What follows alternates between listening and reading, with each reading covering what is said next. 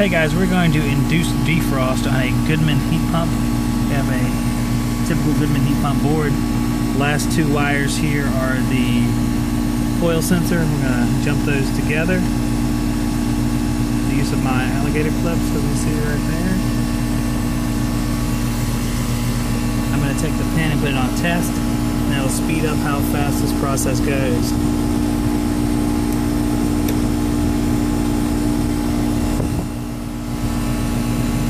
On test now.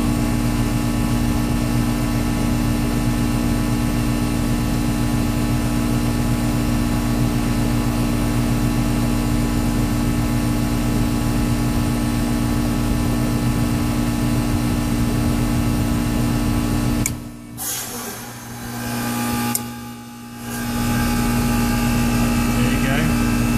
There's our defrost. Test it out.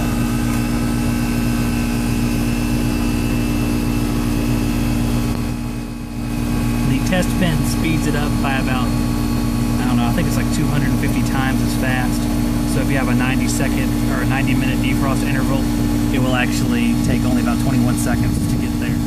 So that's how you do it. Test out and make sure the defrost board is working on several Goodman heat pumps. This one is the CPLJ.